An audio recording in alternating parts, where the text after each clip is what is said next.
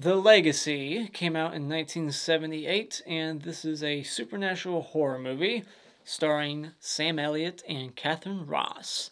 Sam Elliott, of course, is the guy who fought alongside Dalton in Roadhouse, and he's also the guy who killed Hitler and then the Bigfoot. Um, Katherine Ross, she was in The Stepford Wives, and this was directed by Richard Marquand, whatever. He went on to direct some little movie called Return of the Jedi. Maybe you've heard of it. I've never seen it, and this movie has a 24% on Rotten Tomatoes, and it's from the writer of the original Mummy and some other Dracula, vampire, Frankenstein movies, some old school movies. Now, what this movie is about is a couple attempts to unravel a sinister plot within the English countryside estate of a dying man who has gathered an eclectic and notable group of house guests. This was a first-time watch and a Patron request, of course, by Phil Smith, so thank you for recommending this. I had never heard of it before, and it is streaming right now on YouTube for free. And I do believe it had a Blu-ray release at some point. Maybe it's out of print right now. I don't know.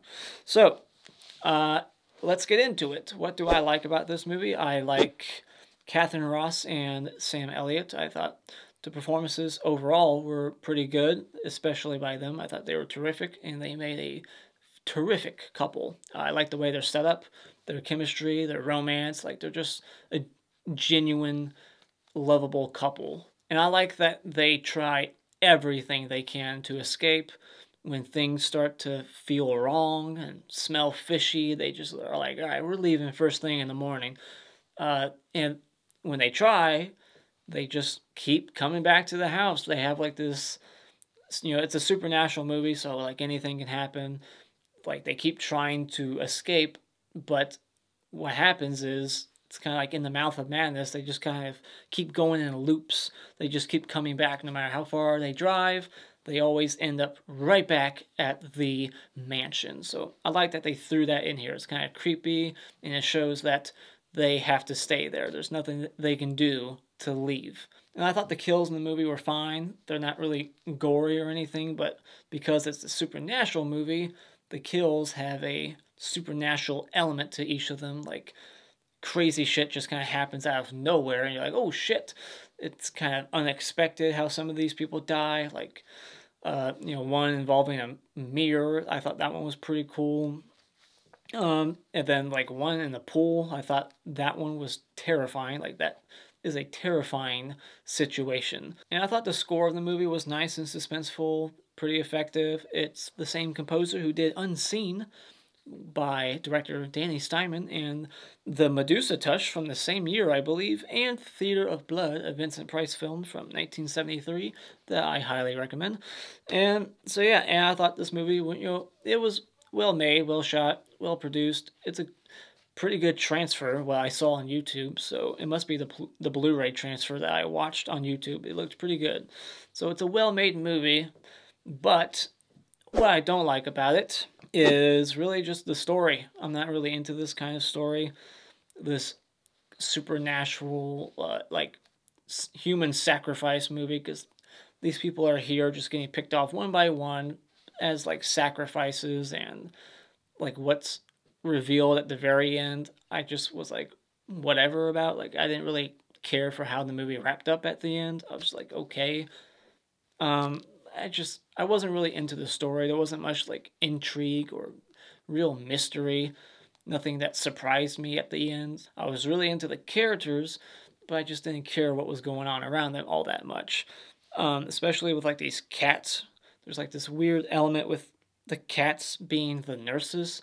So that's never really explained why or how the nurses or the maids or whoever these people are, I forget. It's been couple days and 12 movies since.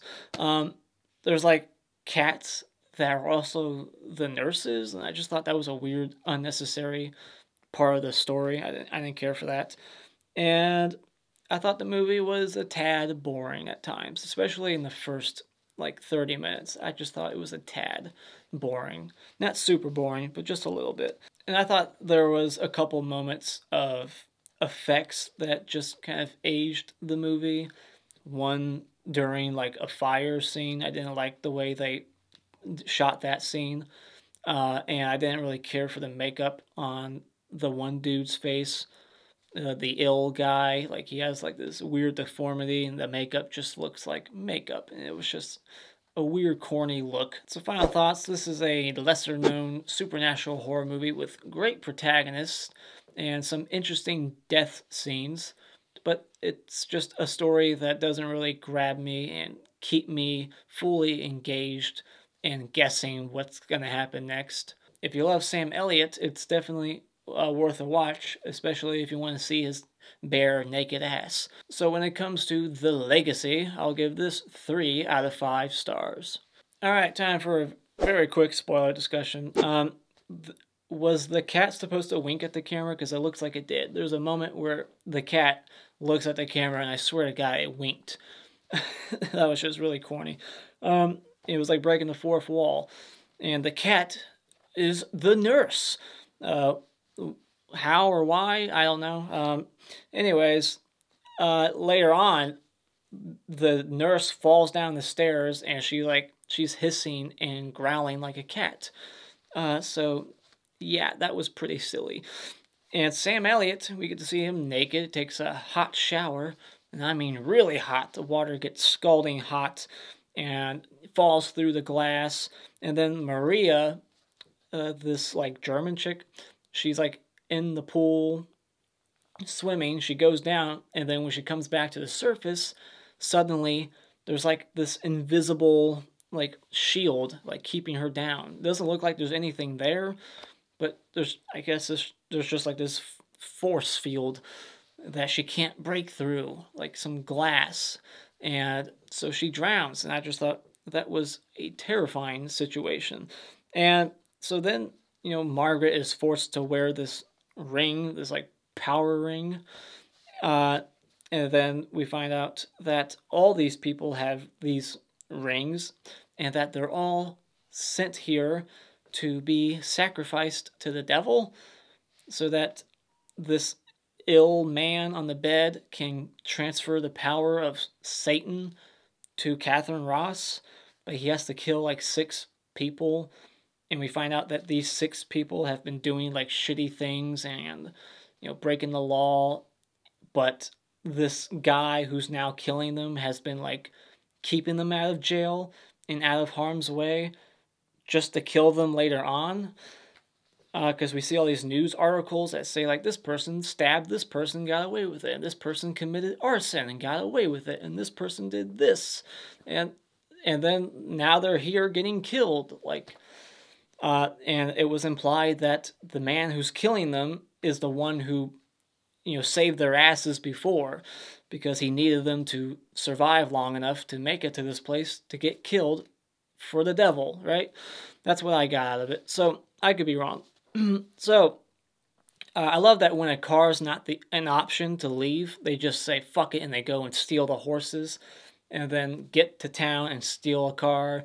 And then this is when we kind of get like this in the mouth of madness moment where they just keep driving in circles, and no matter how far they drive, they keep ending back at the house.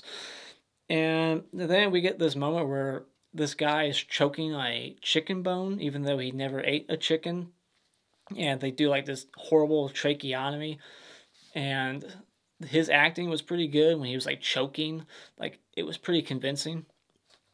And then all of a sudden the fireplace just shoots a fireball out at this guy, and this is when they do some weird effect where they want to show like a close-up of the actor's face with like a screen of fire in front of him, and it's just a bad effect.